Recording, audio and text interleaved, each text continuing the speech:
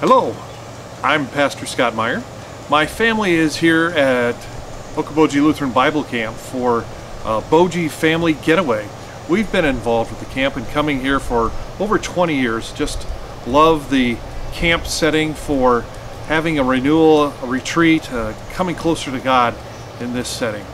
I'm part of sharing the daily dose today, and I would like to share with you a little bit from Romans chapter 8, just the first 2 verses.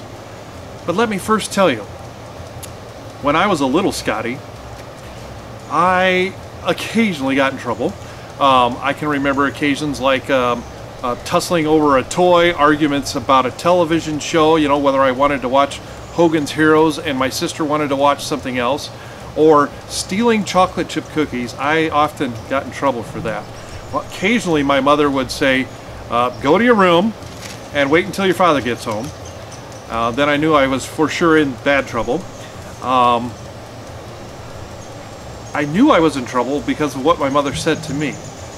But when I did go to my room, oftentimes thinking about it, sitting in the chair, I really felt badly. I felt a sense of guilt.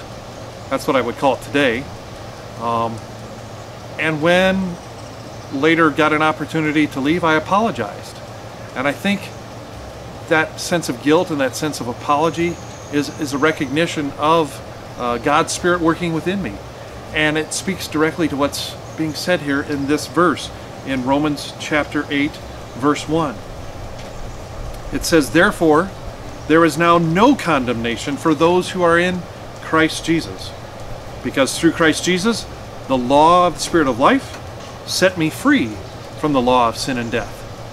So we can live in a sense of guilt and shame and just keep trying to be better and keep trying to be good.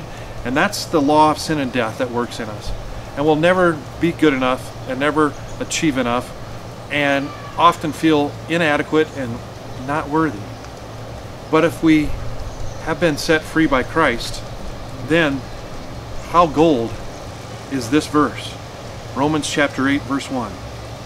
"Therefore, there is now no condemnation for those who are in Christ Jesus."